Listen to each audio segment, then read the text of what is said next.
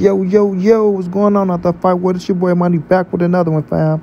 And this one here is on arguably the greatest fight of all time, Floyd Money Mayweather, the 5-division world champion, a man that went 50-0, made $1 billion in the sport, that helped revolutionize the boxing game, and took it out of promoters' hands and put it into the fighters' hands. Now he is a promoter for Mayweather Promotions. Then we have a future Hall of Famer, Gervonta Tank Davis, that killer that gorilla out of Baltimore, the 3-division world champion. We all know Tank is the hottest face in boxing. He's trying to become the face of boxing, you know what I mean? But we all know Gervonta Tank Davis ended up getting kicked out of the Floyd Mayweather gym, right?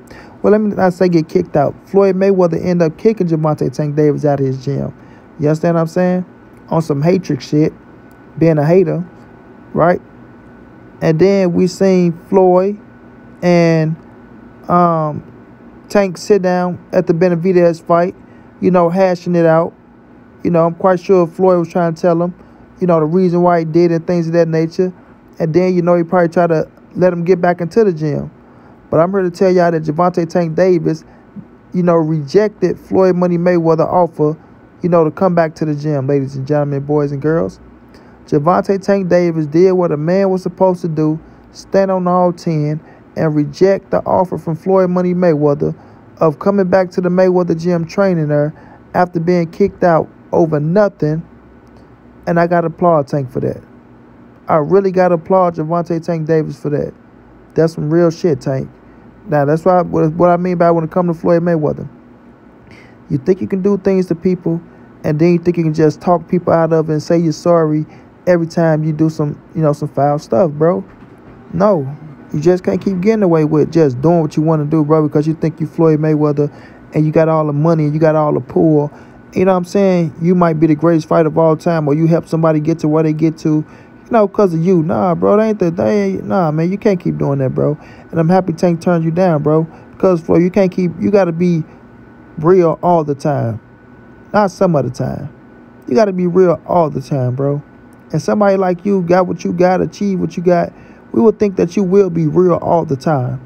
You know, people always come out there with Floyd Mayweather ain't got to hate on Tank. He got everything more than Tank. He got this over Tank. But the boy can still be a hater. You know what I'm saying? He can still be a hater. Now, Tank about to fight Ryan Garcia, the biggest fight of his career. The biggest fight of his career. Floyd Mayweather knows this. I can't get over that point. Floyd Mayweather knows this, right? And you kick the man up out the gym, and you see Ryan over there getting ready. Ryan in the gym, working his ass off.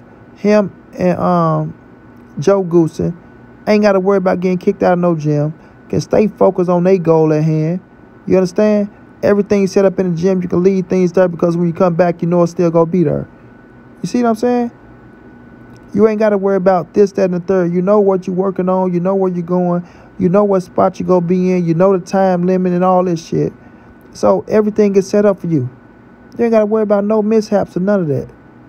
That's what being comfortable in the gym does for you. You know they're going to have the weight room. You know they're going to have the bags. They're going to have the pads. They got the ring. You know everything. But when you switch gyms, bro, you don't know what that gym got. You don't know how long that gym going to be open. You don't know how long you can use that gym. You don't know what other fighters coming into that gym. You don't know who know about that gym or none of that shit. Right? So Tank had to make that transition. Him and Calvin Ford and them made that transition to another gym, whatever gym they in, right? I tried to see what gym they was working in today, you know, but Calvin didn't want to put it out there.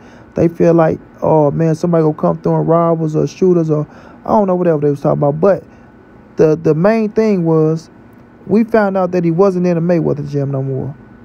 He wasn't in the Mayweather gym. They not working in the Mayweather gym. So that just let us know, right, that whatever game Floyd tried to run on Tank, Tank didn't fall for it. You know, Tank didn't fall for it. You feel me? And I salute him for that, bro. I salute him 1,000% for that. Because you get back in that gym, the people go see you and they're like, oh, man, this dude back in the gym, man, that dude just let Floyd say anything and do anything to him. You know what I'm saying? Like, nah, this ain't that type of party, bro. You put me out your gym, because I'm quite sure there's other people in the gym when that shit happened. You know, so you can't put me out your gym. I can't use your gym and all this other weird-ass shit like I'm some of these other Rudy Poo-ass fighters. Like I ain't Gervonta Tank Davis. Like I ain't a 3-division world champion. Like I ain't a pound-for-pound fighter right now. Like I ain't a future Hall of Famer. Or like I ain't fit a, you know, like I ain't the man. Nah, bro, you don't do me like that, partner.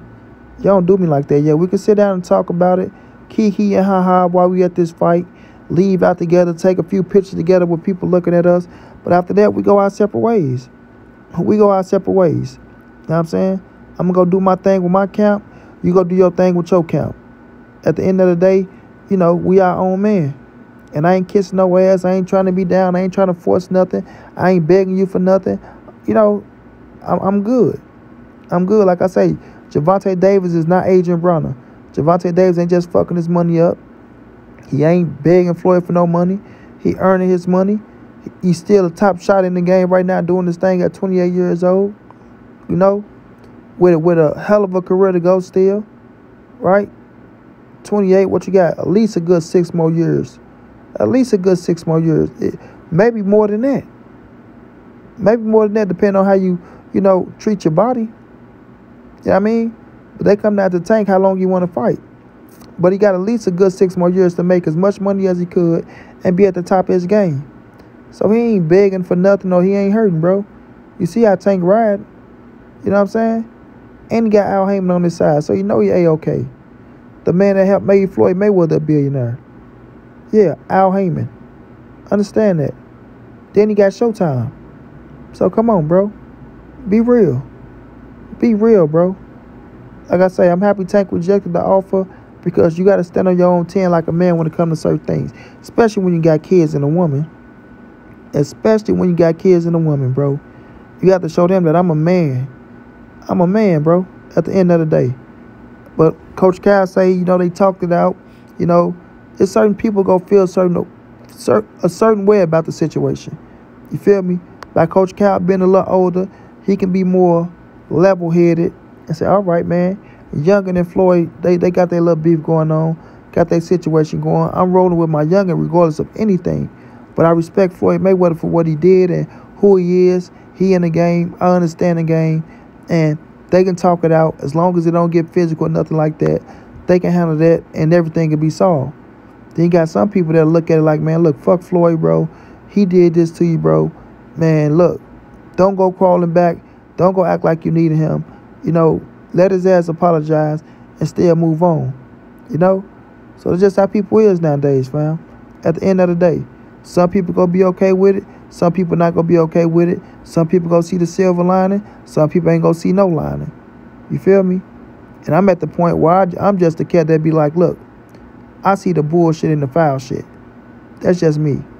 And if somebody treat me like that, I'm just giving you my opinion. If somebody did me like that, ain't no going back.